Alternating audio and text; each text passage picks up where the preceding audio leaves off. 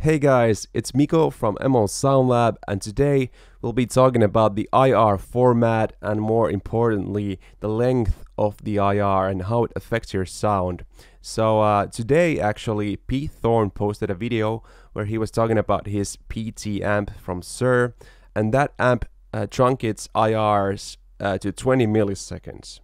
And that raises the question, why do IR providers like myself support IRs up to 500 milliseconds like here? So instead of only giving you my opinion on the matter, I thought I'd show you. So if we're looking at a 20 millisecond IR, it's gonna be cut around here, and this is what you'll be getting.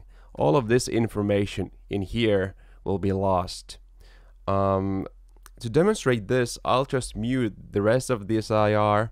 So let's have a listen to what a 20 millisecond IR sounds like. And in comparison, a 500 millisecond IR.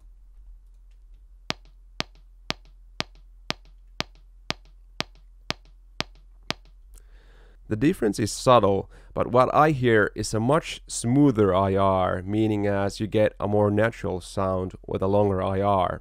But still, it's a subtle difference. I'll show you what the difference is, so I'll mute the first 20 milliseconds and you'll just hear the tail of the IR.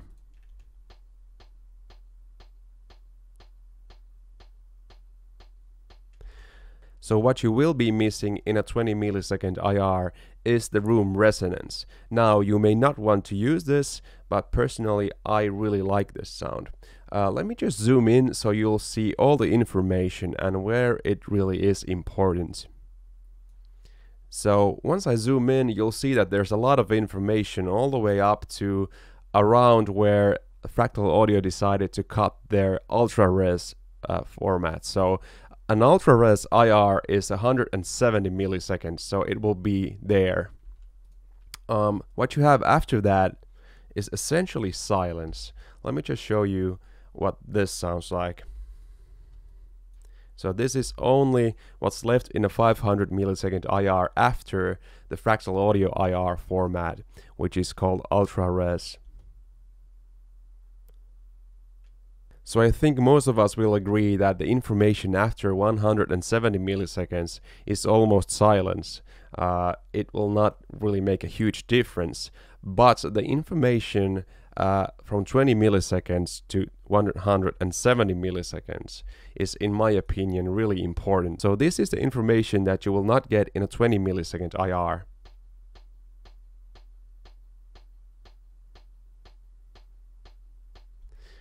And in my opinion, that does not only have the clap room sound, but it does have some of that important low end resonance. So when you're doing palm mutes and when you do pauses or you're playing something rhythmic, you will kind of lose a little bit of that smoothness that makes it sound more real.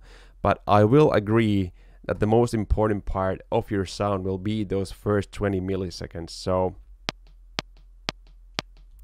it's a lot more louder, but if you are playing the full IR in its full length, it'll be the smoothest results. Okay, so let's make a test. I'll start rolling the IR length from the beginning, 10 milliseconds at a time, and we'll kind of see where the importance of having a long IR ends. So let's go.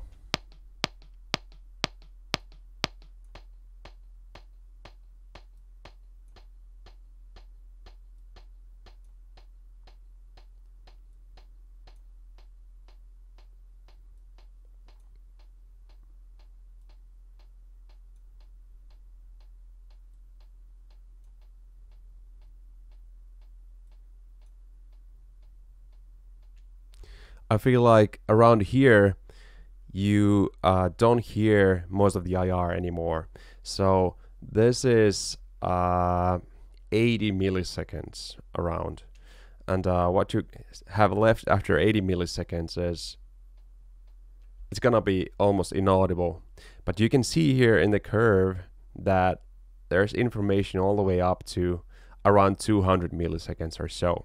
But if you would ask for my opinion on the matter, I would say at least 100 milliseconds is needed to get an authentic capture of an IR, and to get pretty much a perfect capture, I would say 200 milliseconds would suffice.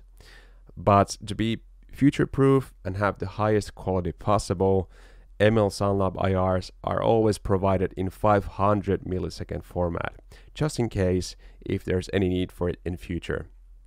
Thank you guys for watching the video, and remember to subscribe. Cheers guys.